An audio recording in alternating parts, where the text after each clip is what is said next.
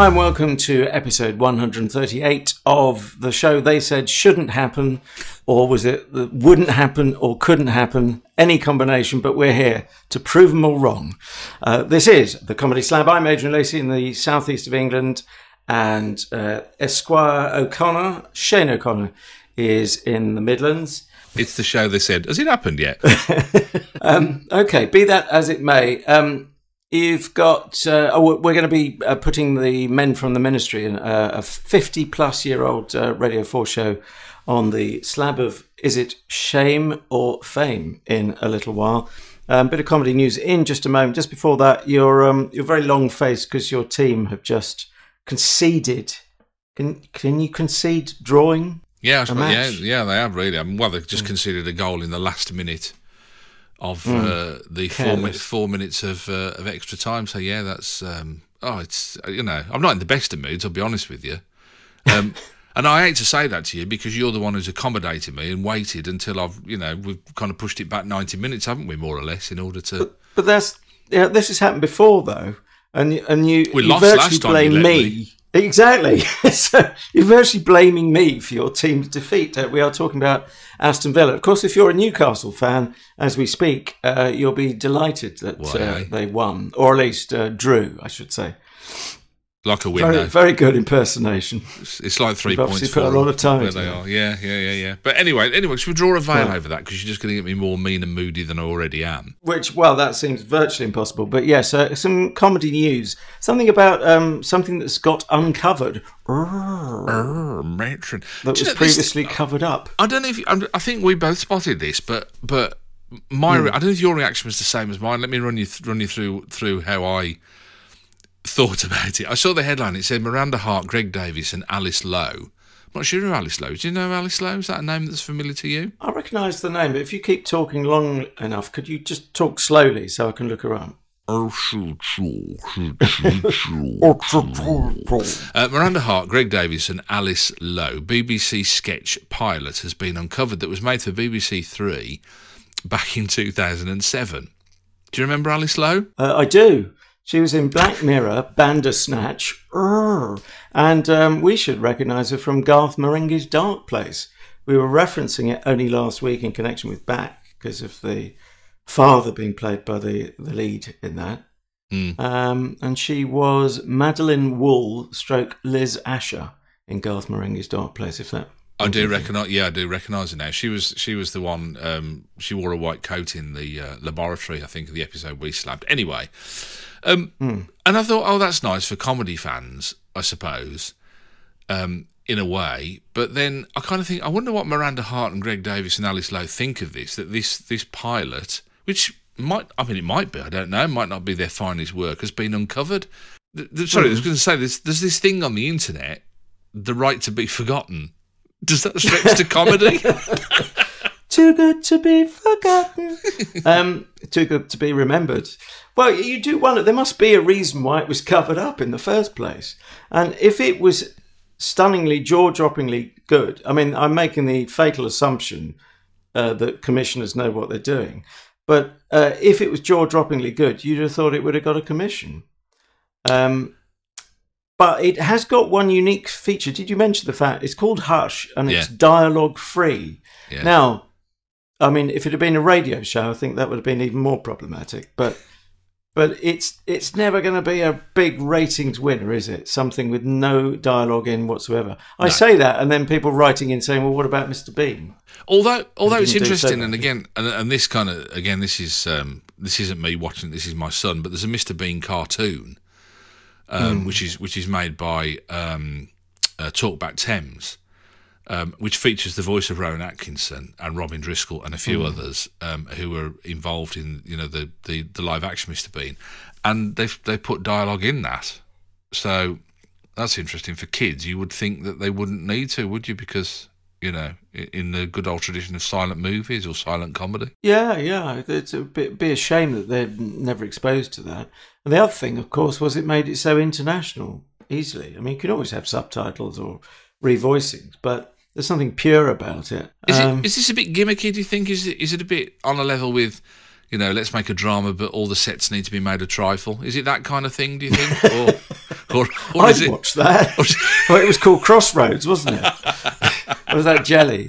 But Jelly is part of Trifle, I suppose. Yeah, well, apparently... I misheard you. I'm a trifle deaf. The viewing figures were in the hundreds of thousands. Hundreds and thousands. Did you get it, Trifle? Hundreds all right, yeah. Thank you for helping the gag home. Just drag that one across the finish line. It needed all the help we could get. Yes. So what are we saying? This is going to be shown now?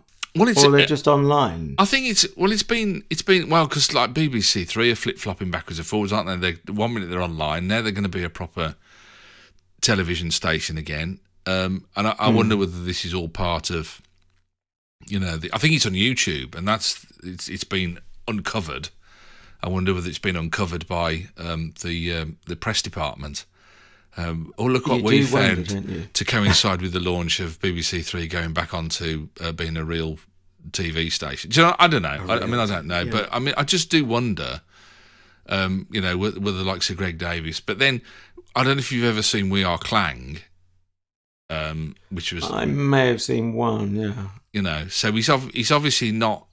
He's not a man who is frightened to push the barriers of comedic tolerance, shall we say? Sounds like, unusually for you, you might be choosing your words carefully. He's a big lad. He's a big lad, Greg. He's about 6'4", isn't he? Do you know what I mean? You should get him playing for do some tryouts for the Villa. He would be good as a central defender. I would have thought. Goalie. I would have thought. No, we've got a great goalkeeper, but it's just just can't score. No, we can't. That's exactly what it is. That is exactly the problem. That's for a man who very rare to find a goalie who scores. For a man who hasn't sat through a minute of a football match all season. I'm all there, aren't I? That's one hell of an astute observation you've just made there. You should get yourself a job, mate. I'll get straight over to BBC Sport. He's not scored all Sports. season. I'd sack him. Why you're so willing to put the arms of love around him? I'm baffled. Yeah. Right. Anyway, shall we put a certain wireless steam radio show on the slab? Yes. We had finished that thought, hadn't we? So it's out there on YouTube. If you just search for Hush, Greg Davies, BBC Three, I'm sure you'll find it somehow. And thanks to the wonderful comedy website, just comedy.co.uk. Right, Men from the Ministry. If you go to their website, you can click on it from there as well. So wow, it's almost like they've thought it through. The Men from the Ministry. Do you have any recollections hearing it in the past, perhaps when it went out? Because it was running from 62 to 77, so I'm sure some of it overlapped with your years. Something. I would have. This would have gone out on a Sunday, wouldn't it? That's not my recollection. I thought it went out in the week, but it may have moved around different series. Okay, I would have said this goes out on a Sunday lunchtime, and it takes me back to growing up in Birmingham and the old radiogram that we used to have. Oh, I mean, actually, just on that, it could have been repeated, couldn't it? And that was the age of repeats, even more than now. Well, I mean, saying repeated, I mean, it had quite a few episodes, didn't it? I mean, it ran for quite a time, really. 145 episodes in the UK. Yeah, that's not it's not a grubby innings. No, but were you saying you might have had a recollection of listening Sunday lunchtimes? I did.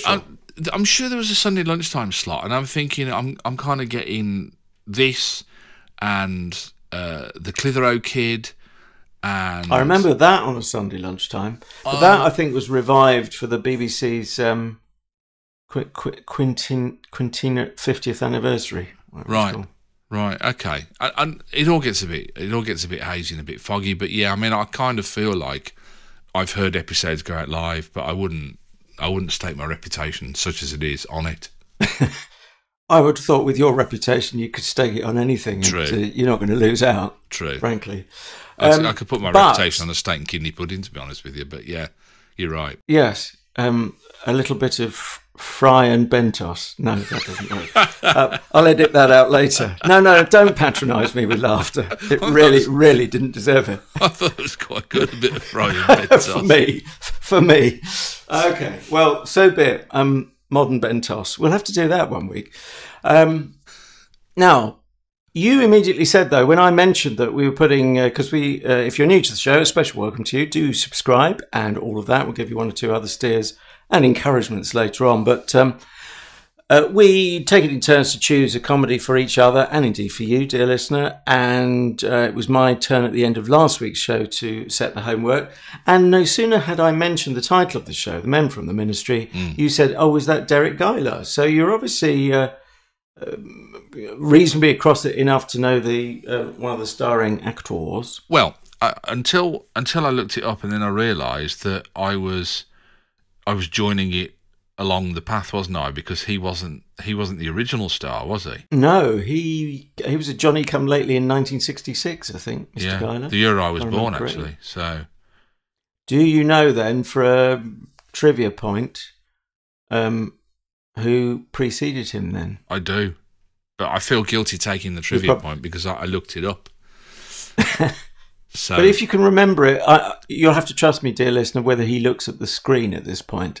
But if you can say it staring into the camera, assuming you haven't got some kind of auto cue device in front of the lens, yes. What's the name of the actor? It was Wilfrid Hyde-White, wasn't he? A Doctor Who?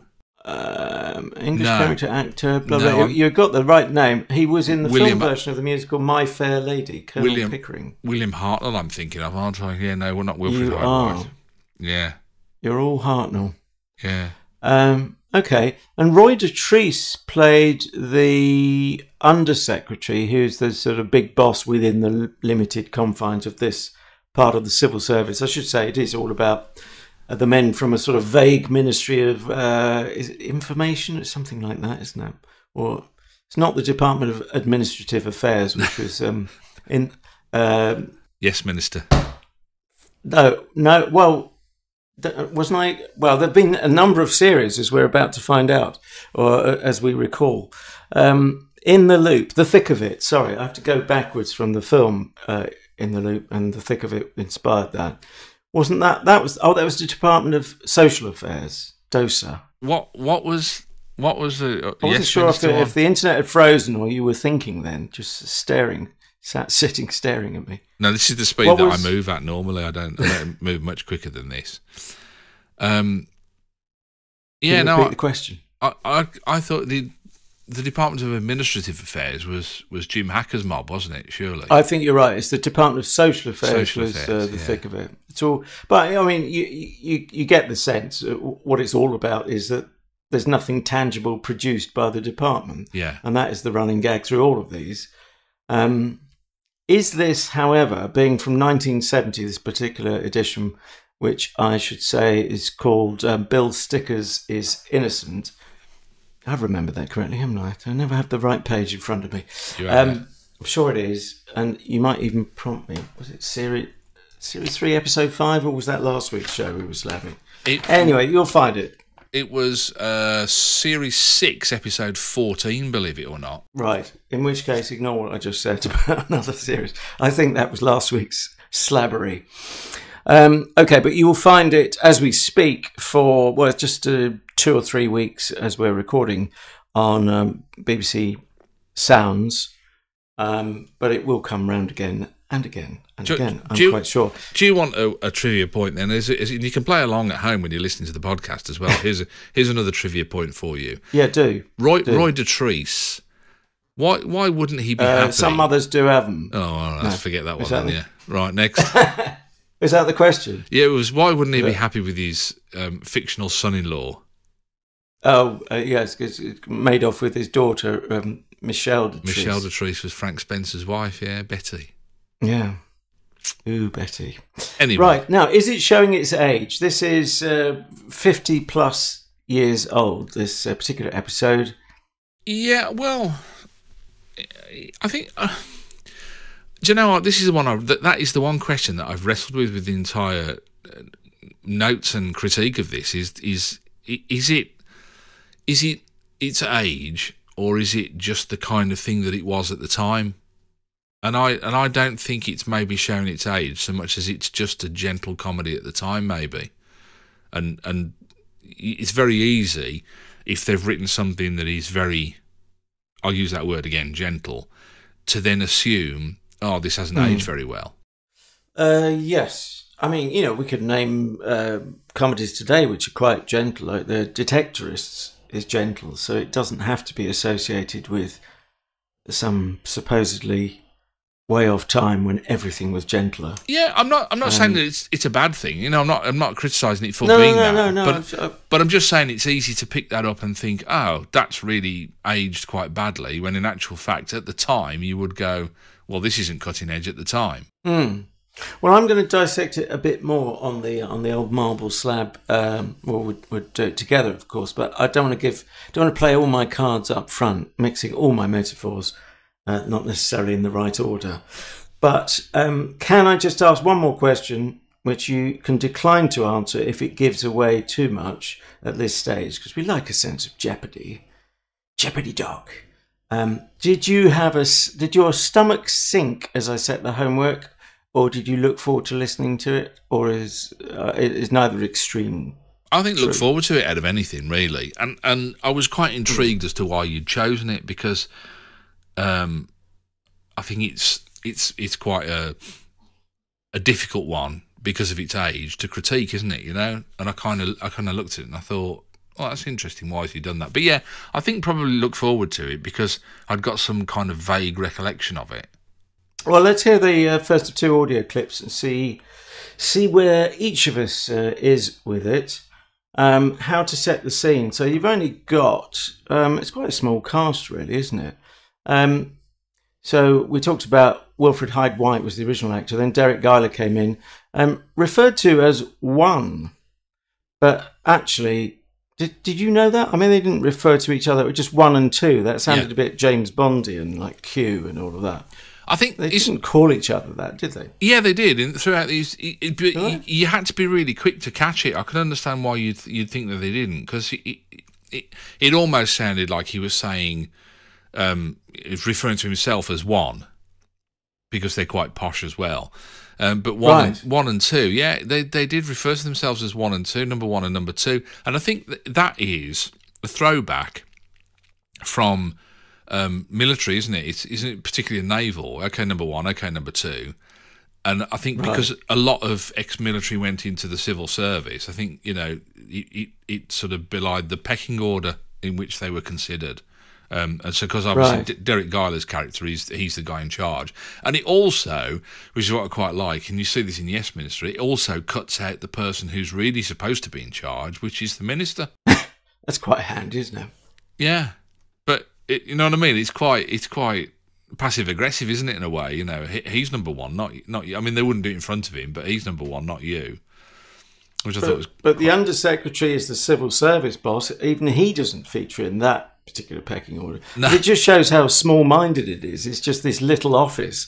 Anyway, well, what they've got is a little animal in the office, believe it or believe it not, and we'll talk about credibility a bit later on. And the first voice you hear, I think, is of two, otherwise known as, well, the character name is Richard Lamb. The actor, in fact, is a Richard as well, as Richard Murdoch playing Richard Lamb. And then the other voice you hear in this sequence is the secretary, brackets female, Mildred Murfin, I think that is. Okay, enjoy and see if you think this has aged well over the last half century. He doesn't like pets in offices. Yes, Sir Gregory hates all animals, doesn't he? Wasn't there something about a dog biting him outside Parliament? Yes, big Alsatian it was. They're very intelligent animals. It chased Sir Gregory down Whitehall and caught him by the Commons. But would he blame us for taking in a stray cat? You bet he would. He's in a especially nasty mood lately. Last week he told me to shut up before I'd even opened my mouth. Yeah, and yesterday he complained about me miniskirt. Said he'd take it up at the highest level. I think Cynthia's still hungry. I'll give her some more smoked salmon. Oh, she's got it all over her. What a greasy mess. She'd better have a bath. Oh, no. Cats hate water. This one doesn't, Mildred. Oh, well, I'll take her down the washroom and wipe her face and paws. All right. I want to polish up my poem for the staff magazine. Do you get paid for it? No, it's what's called free verse. Oh, yeah. Well, come on, Cynthia. Auntie Mildred make you a nice, clean pussy. That's right. It's Are You Being Served there, isn't it? I don't know whether I'm just because I'm watching that at the moment. Mrs. Slocum and a nice clean half pussy. An inch away from her, isn't it? Yes. Yeah. And not to titter over that. That was the innocence of the audience, perhaps. Very gentle, though, isn't it? Really, and he, like when he said the dog, he bit him by the commons. You think, nowadays it's like he bit him up Needless Alley or something like that. You know what I mean? They could have gone a lot more risque, couldn't they? Anyway, do you want a headline for my? I can't wait. I just simply said as headline, middle of the road politics. That's okay. Middle of the road politics on the laser scoreboard. Okay, does that mean your reaction was middle of the road likewise? Neither hot nor cold? Yeah, it's just gentle, isn't it? It's just, it's not offensive. It's not rip-roaringly funny. I suppose, you could argue and say, well, they were different times, they were different gags. I was just trying to think what would be running around the same time as this. And, and you think you've got things like Steptoe and Son, very clever writing, very, very... even the plot to this is very linear, isn't it? Very simplistic. Yes. Gentle, easy. Are they not good words to describe a comedy program? Are they really? If you think, I don't know. It's well, I thought you were saying it wasn't of itself a criticism to say something's gentle. I cited the case of Dotrice, which I find too gentle and. Anyway, we have slabbed that, but I don't want to go down that particular route. It's easy to criticise something for that, but then, that comes back to that whole thing again of it's supposed to be funny and it's supposed to be hilarious, and if it isn't, then isn't it failing? I suppose maybe we've been too easygoing on it. Well, what about you? You must have similar feelings in terms of. Its veracity in terms of its comedic content. They weren't cracking gags, were there, in there really? No, there's sort of one or two, laugh first, feel guilty later, like the take up the miniskirt to the highest level. The highest level, yeah. It's just so misses end of the pier. But that could cause offence.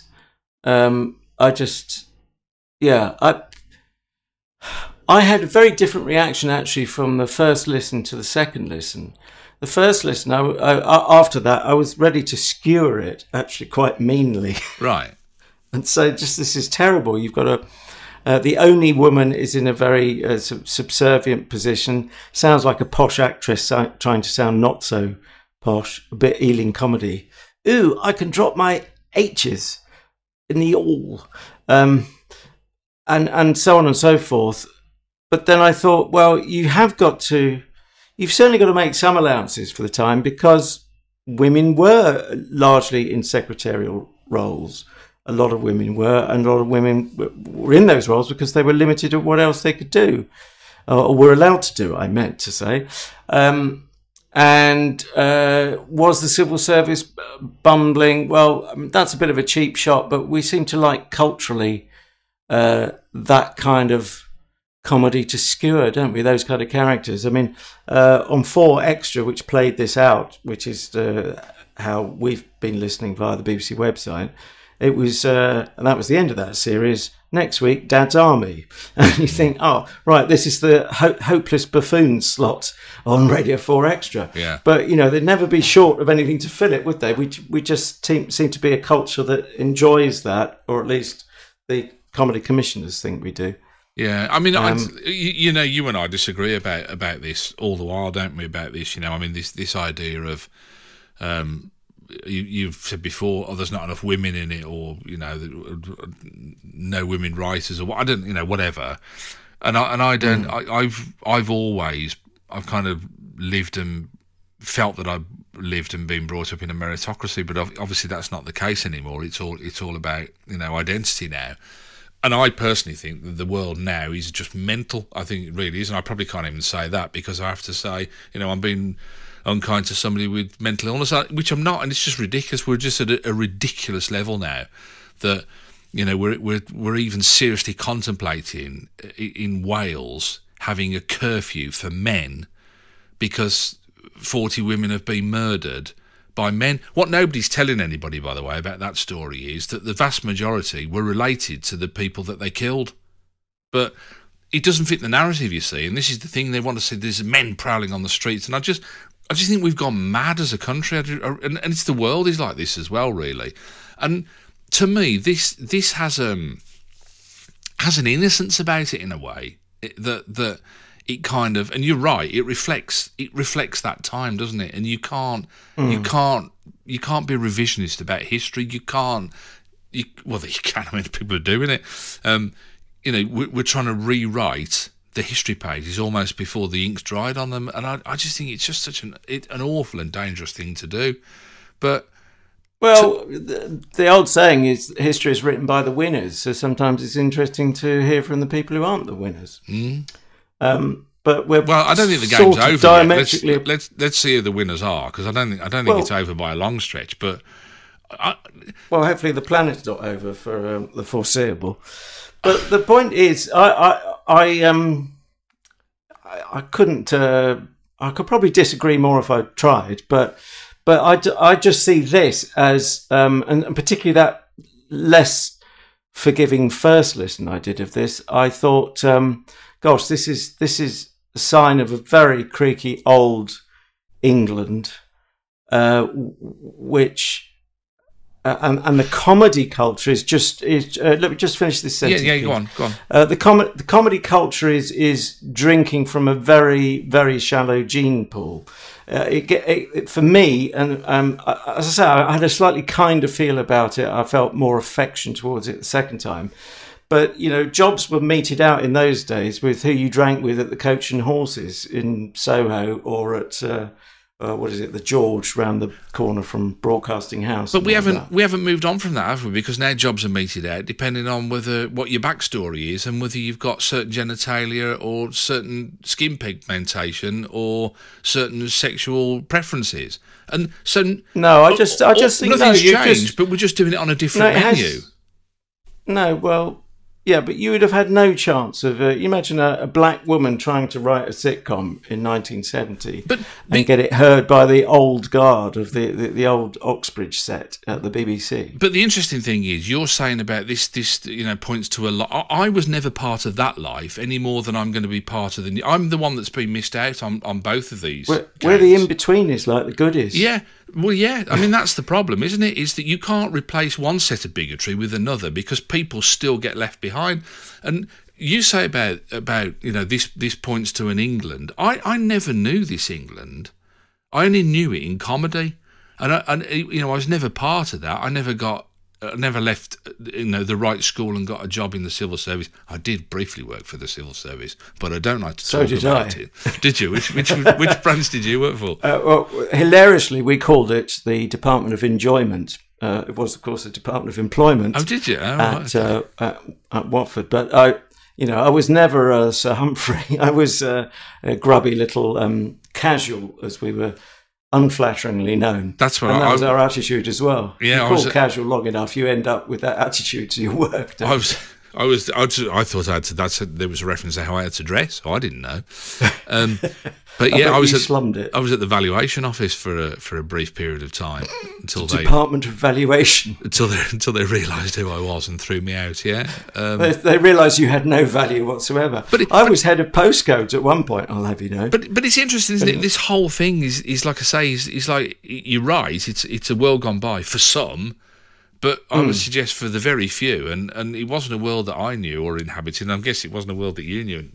No, it's a point. We might actually dangerously meet in the middle here, because yes, when I hear, I mean, I've talked before about feeling privileged, not in the way of being on the playing fields of Eton. That was never an option for me. It was a comprehensive school in Watford, but I feel privileged. In many ways, other ways, like being brought up in a musical family, things like that I really value. And also knowing the value of money and yet being lucky enough not to run out of it is quite a big deal.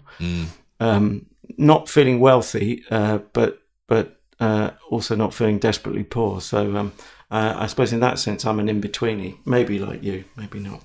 Yeah. Shall we have another clip then? I think it's high time, yeah. Now, this is where we hear the boss, although, of course, he's not the boss's boss. He's still subservient to the politician, but he is the Under-Secretary we've referred to, Sir Gregory Pitkin, or just often referred to as Sir Gregory. As we were saying, originally played by Roy Dotrice. Here, and this is a lovely crusty voice, but it's like Tom Jones. It's always on at full pelt. It's played by Ronald Baddiley. And this is him setting out the government plan. Basically, he's looking for preferment and promotion the whole time. And there's this Meister plan, which is being hatched, something that this particular department is going to take over responsibility for. This will not be commercial nonsense. It will be vital government propaganda. If you drink, don't drive. Invest in national savings. Go to work on an egg, stuff like that. Yes, I see, Sir Gregory. Before, these posters came from different ministries, transport, health, and so on. Now, it's all in our hands. So you'll arrange printing, choose suitable sites, etc., etc. Details in this file. Thank you, Sir Gregory. Now, I want no slip-ups on this job. No. Then, for heaven's sake, tidy up your office. I've never seen such a mess. Oh. A ukulele in the in-tray. We never play it. You surprise me. A rock cake and a pair of sandals in the out tray. And what's that outside on the window ledge? Let's see. Frozen peas, milk, and a yoghurt. Is that usual, may I ask? Not the yoghurt, no. It's special flavour of the month. Shrimp and chocolate. Any food I buy, I put out there to keep cool. Well, get it in at once. Oh. This is an office, not a supermarket. Yes. And get on with that poster job, now. Do you know, it does have its moments as well, doesn't it? I mean, we were having a titter there. I mean, you kind of think, maybe you kind of get all het up in the bubble of when it's from and the subject matter, and you kind of think, oh, actually, no. That there are, communally, when you listen to it, there are moments in there that you quite like. Interesting, you're talking about Ronald Baddiley. Did you know he was ex-Archers? He was in the Archers in the 1950s. Aye. Played the part of the Squire, which you can imagine him, can't you? He's the Squire of was it Borchester? I can't remember what the village is in there.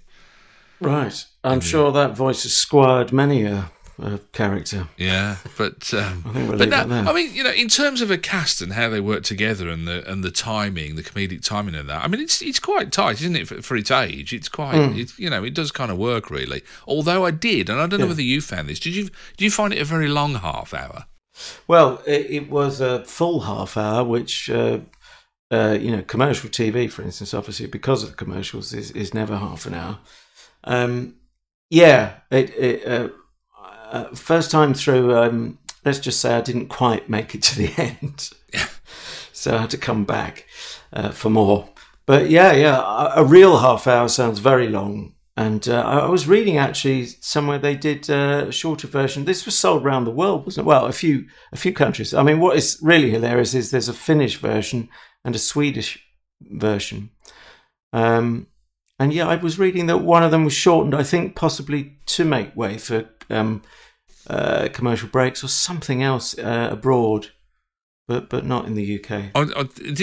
They were licensed, weren't they, by the BBC Transcription Service, which itself sounds ancient. Doesn't it does, doesn't it? Really, it sounds like a throwback from a throwback. But the interesting thing that I found out about it, as a result of that, one of the you write all the versions you mentioned, but they licensed it in South Africa to an organisation called Springbok Radio. And they actually produced 900 episodes of this. 900? I missed that. Now, considering we made 145 in the UK, I mean, they were going somewhere. They were gung-ho for this stuff, they were. I've never heard of any series running to 900 episodes, not even in the States. Interesting thing as well, did you notice that they did... they kind of had guest stars, or they had, sort of guest people in there. Clive Dunn appeared in an episode. Pat Coombs, Warren Mitchell, Bill Pertwee, and Kenneth Horne and Sam Coster were also in there. All big names of their respective times, weren't they? Yeah, and I wonder whether it was to beef it up a bit, or whether it was to, just because they were known voices that they couldn't get them to write them in and do a part. I don't know.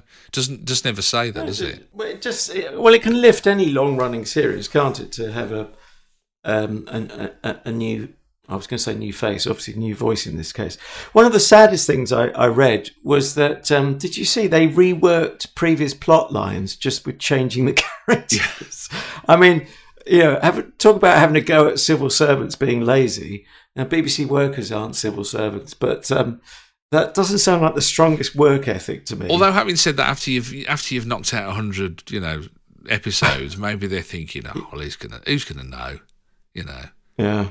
Well, yeah, and in those days there wasn't the culture of being able to listen on catch up, of course. Exactly. So whether you could remember 1962's first editions when you were listening 15 years later. That's probably a moot point. What about the cat, though? The cat is the elephant in the room. Oh God! I thought of you instantly. It reminds me of Fawlty Towers. The rat, was it the rat? Yeah. In the just that's just hilarious for all the wrong reasons. Yeah, I mean, for some reason, visually, like with the rat in Fawlty Towers, it becomes comedic, but. In an audio setting, I mean, it's just awful, isn't it? It's like, just get a sound effect. I mean, I know we go on about, did they have sound effects? Why didn't they do, real time? Why didn't they do Foley? But it's just somebody going meow. I mean, they're practically going meow, aren't they? Well, they don't even sound like they're going anything as authentic as meow. Bless them. No. And they appear to be uncredited, or I couldn't find the credit. Maybe they asked for their name to be removed. I was going to say, they say, I'll do it, but don't ever tell anyone it was me. He's probably where they went with it. Yeah. It'd be hilarious if it turned out to be someone who subsequently became a massive star. Yeah. Peter Sellers or something. Yeah. That's too late for him. But, right. Any other business before we go into the treacherous territory of giving it marks out of 5 each? Only that one line took me right back to my school days when they said he hasn't smiled like that since you caught your tongue in the duplicating machine, and that got one of the biggest laughs of the whole episode. And yeah, and not only it was quite funny, but it did take me back because people would. I mean, nowadays maybe they'd think that you were talking about a photocopier, but of course those big drum duplicating machines that they used to have. Do you remember those? You'd put like was that stencils? Yeah, you put like a master on, wouldn't you? And then they put ink in it, and then you'd like roll it like a big tombola, and it'd throw the pages out the bottom. But yeah, it took me right back to my school days. That the duplicating machine. Wow. Oh dear. Oh well, talking of going back, if we're going down that particular historical hole, as it were, corset ads on the underground get a mention. Yeah. I mean, it just seems incredible, but we are talking half a century ago. I read somewhere that I think in the mid to late 70s, they did an episode, and Sir Gregory was interviewed by the BBC Panorama programme, and the interviewer was called Robin Gay instead of Robin Day. There's described it as a thinly disguised parody, very thinly disguised. Oh, yes. We never saw through that. But then the term gay, I mean, it was still semi-underground in 1970, meaning a homosexual person. But again, the BBC was just up the road from the main postcode to have swung in the 60s.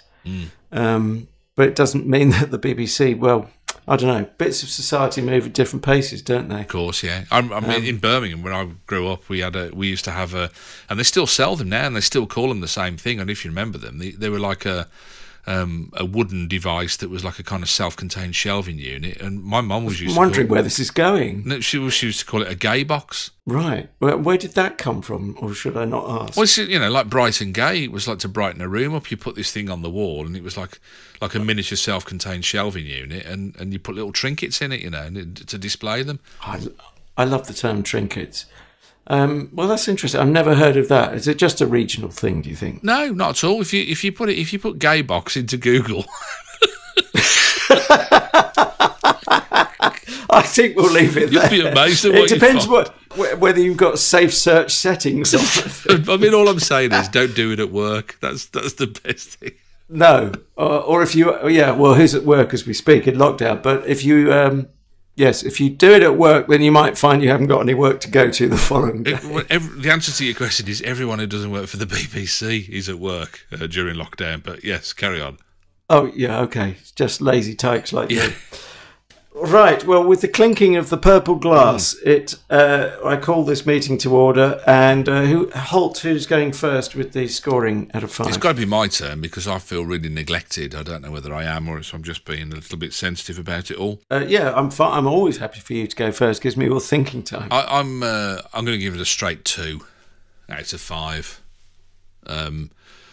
Because of the fact that, you know, it has a harmlessness to it. I mean, I can't say I didn't enjoy it, but you know, it was a slow process.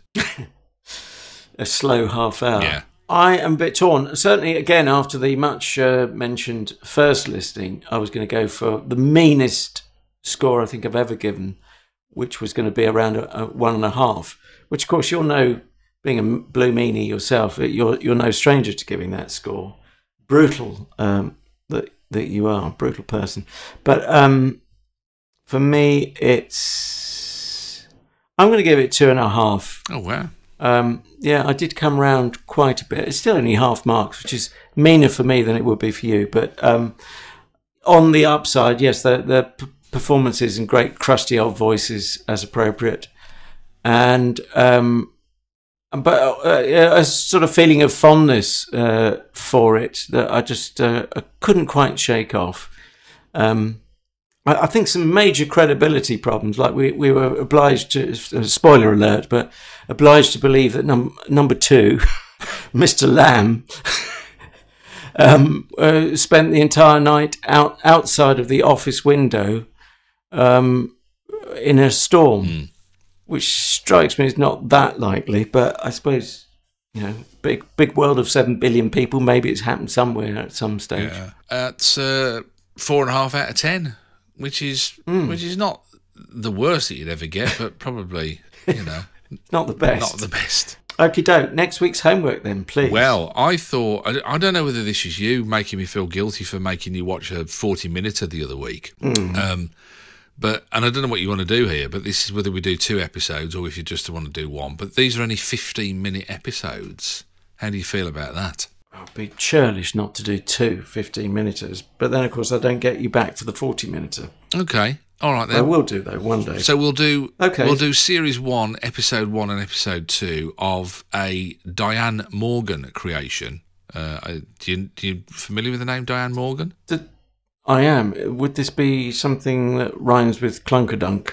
No, that's what she's famous for, isn't it? Philomena Kunk on the... Kunk, yeah. On the... or Kunk Over Britain was another one I think she did as well, wasn't it? Which is kind of spin-off. It was, yeah.